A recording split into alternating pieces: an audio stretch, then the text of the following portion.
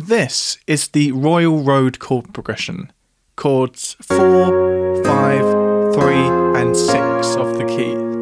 Now, although there are some examples of Western pop songs using this chord progression, as I'll show you in a minute, it's not an abundantly popular chord progression in the West.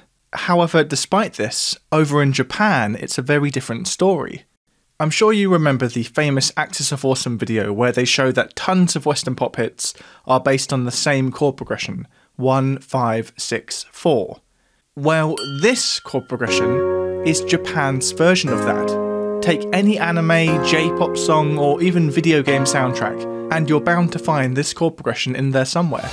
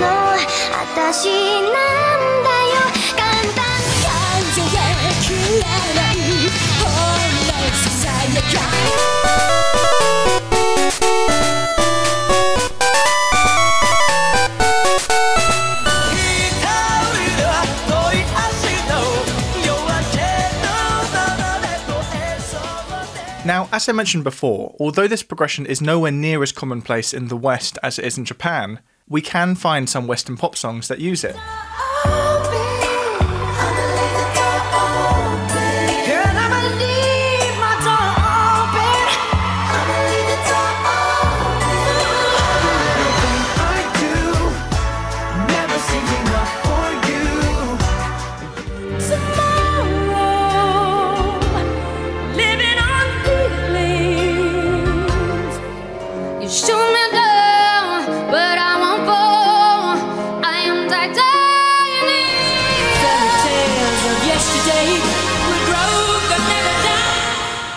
Another Western song that is often cited as an example of this chord progression is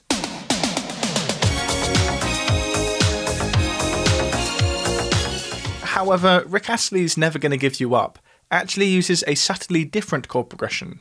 In the place of the 4 chord, we actually have a 2 chord with a minor 7 on it.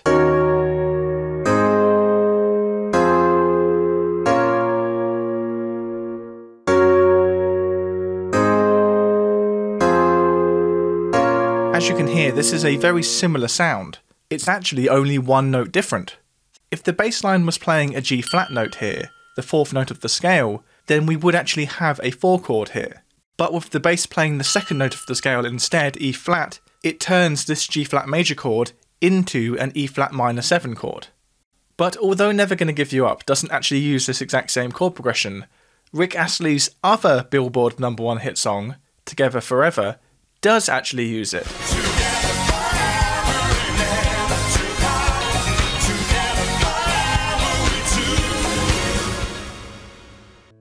So what is it about this chord progression that has made it so popular in Japanese music? What makes this chord progression work? In Japan, they refer to this chord progression by this name, which translates directly into English as the Royal Road progression. And what they mean here is not the road in the sense of a road you would walk down, but the more abstract idea of a route, of a way. This translates effectively as the easy way, because it's a chord progression that just, without much effort, creates creates that sense of melodrama that they want for their anime and J-pop music.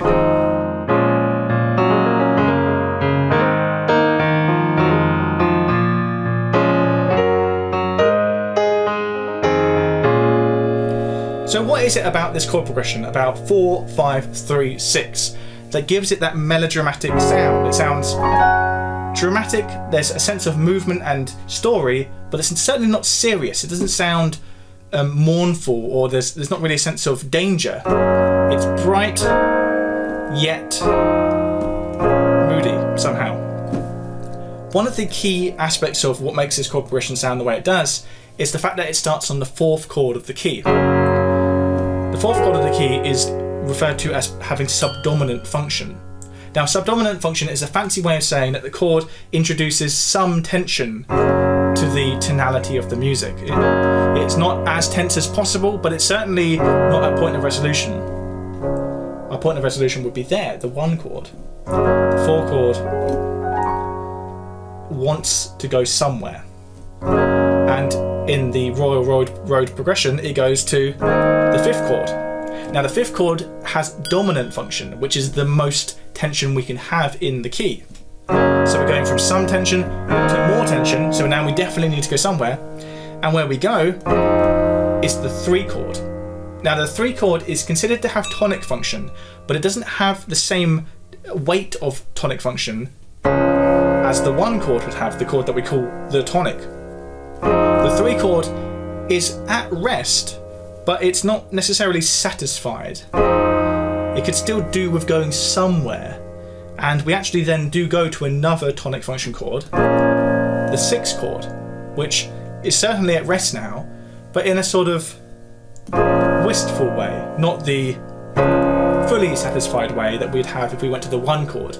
As you may have noticed, this progression never actually goes to the 1 chord, so it's like it never resolves. It's just a ongoing story.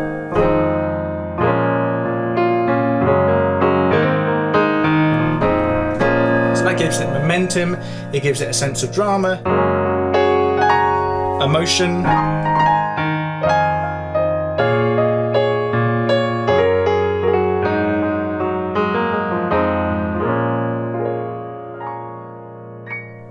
Now, I don't think there's any particular reason why this chord progression, out of all of the potential chord progressions that are, has caught on so much in Japan. You could ask the same question about why the Axis of Awesome progression, the 1, 5, 6, 4 progression, is so popular in the West. I think it's just trend, it's just habit. Once the idea has been established as a trope, other songwriters can draw from it. It's an easy thing to do, the easy way, the royal road, right? But it's certainly interesting how a chord progression that certainly works within the parameters of Western music has become so much more popular in another country. And it's odd that of all of the Western songs that use this chord progression, 2 of them are by Rick Astley.